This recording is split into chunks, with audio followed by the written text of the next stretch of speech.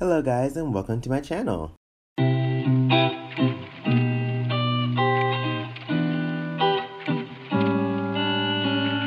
Today I'm going to be making a Dolman shirt for the summer. This Dolman shirt is based off of a shirt that I already had. I just found the shirt off Depop and I really like the way it was made. So I'm just going to make another one for myself.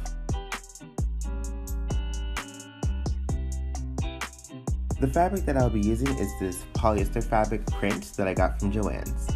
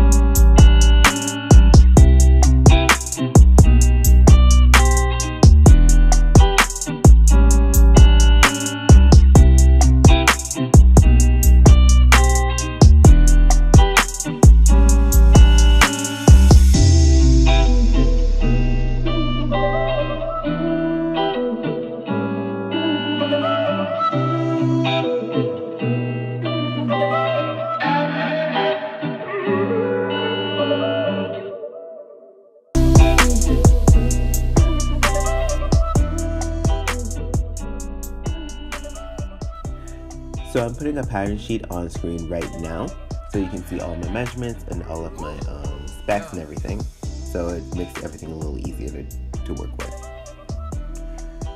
So I only had 2 body pieces, the front and back, the collar, and 2 cuffs.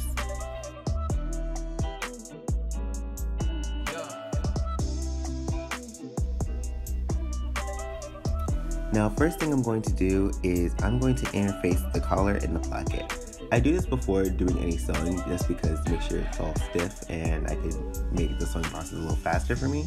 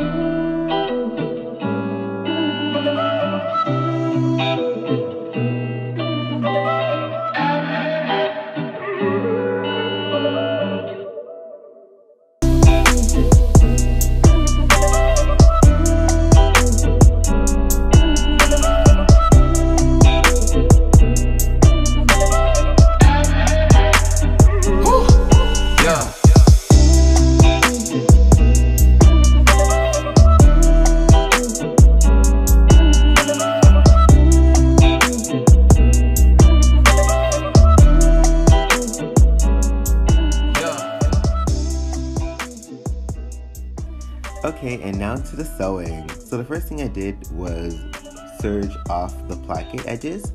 Now, I don't have a serger, but a zigzag stitch will work just fine for this. So I just zigzagged over the edge of the placket, and then I folded it over and sewed it down.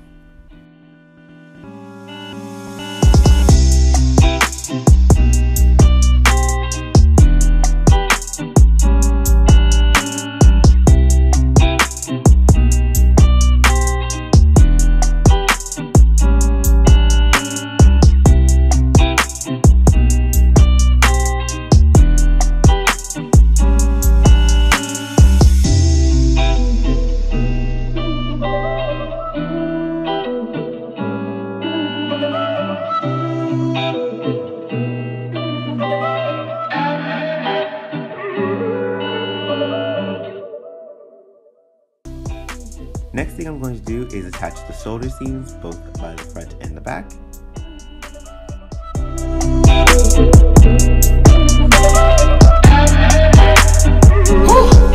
Yeah.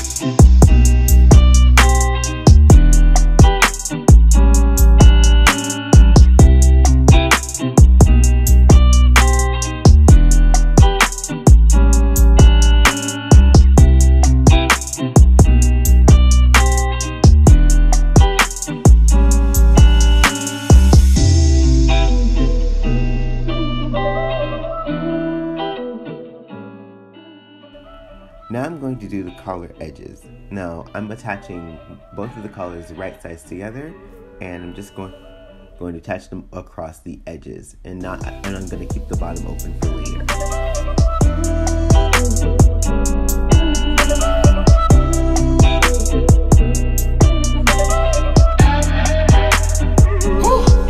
Yeah.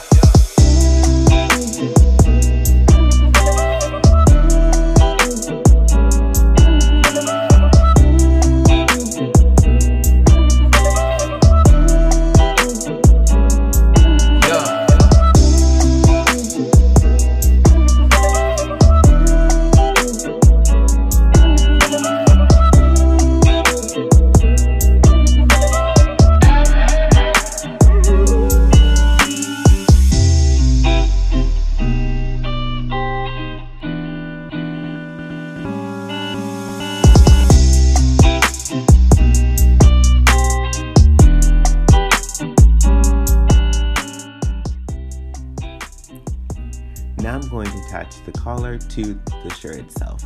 Now the way I do this, I attach it by the interface side first, and then once that's attached, I fold it over and attach the other side.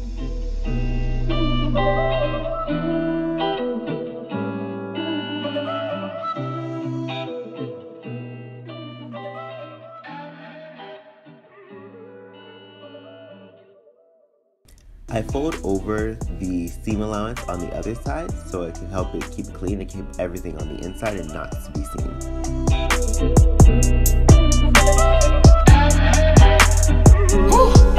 Yeah.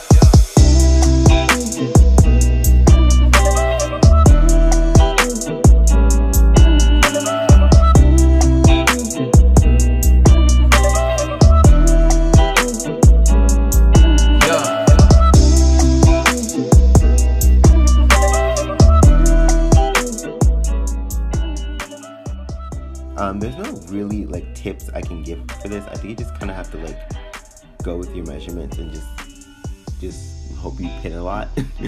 Just pin a lot. Just pin everywhere.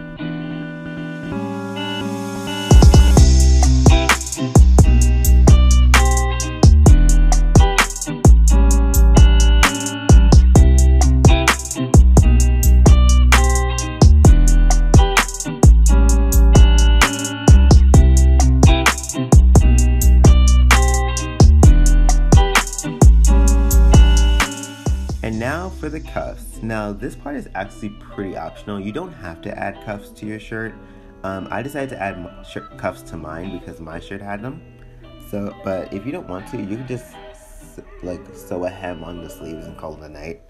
But I'm extra, so let's do it. So I attached the cuffs, both edges of the cuffs, right sides together. And I'm just gonna sew that down with a straight stitch. So then when I flip it over and fold it down, it's going to be one continuous circle.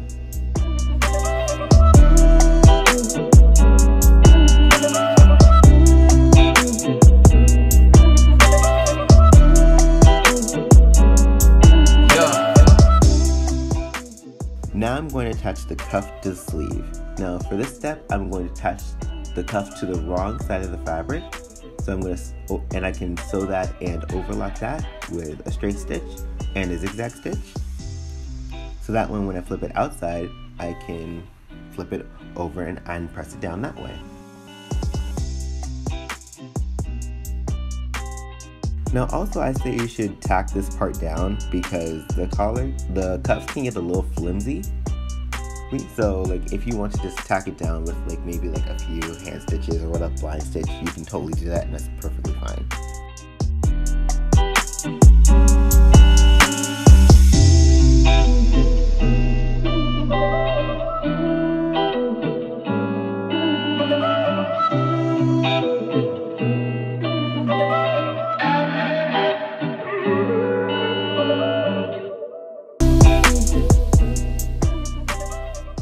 And now we're just gonna add the buttons. So these buttons I also got at Joann's. They're just little brown wooden buttons I got. And I really like the color and I think it went really good with my shirt.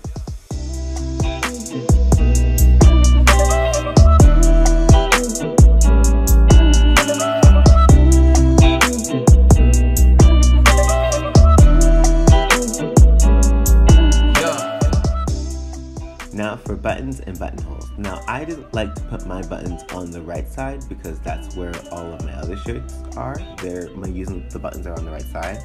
But you can put them on either side if you want. But mostly I think if you're a guy, you probably want to put it on the right side because it's kind of difficult to like button it from the other way around. Like I find that really difficult to do.